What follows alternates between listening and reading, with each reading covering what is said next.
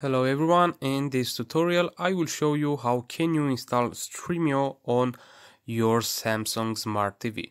So first up you will need to go to the apps tab.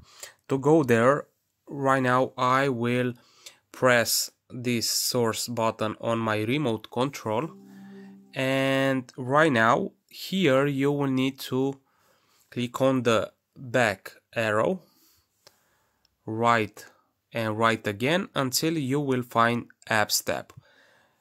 Click on enter, and here you will need to go to the search bar, and right now you will need to type in Stremio.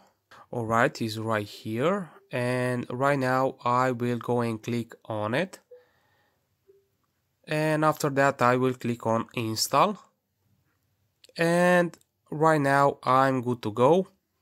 As you can see, it's done. So that's it. I hope that this video will help you guys, and we will see in the next videos.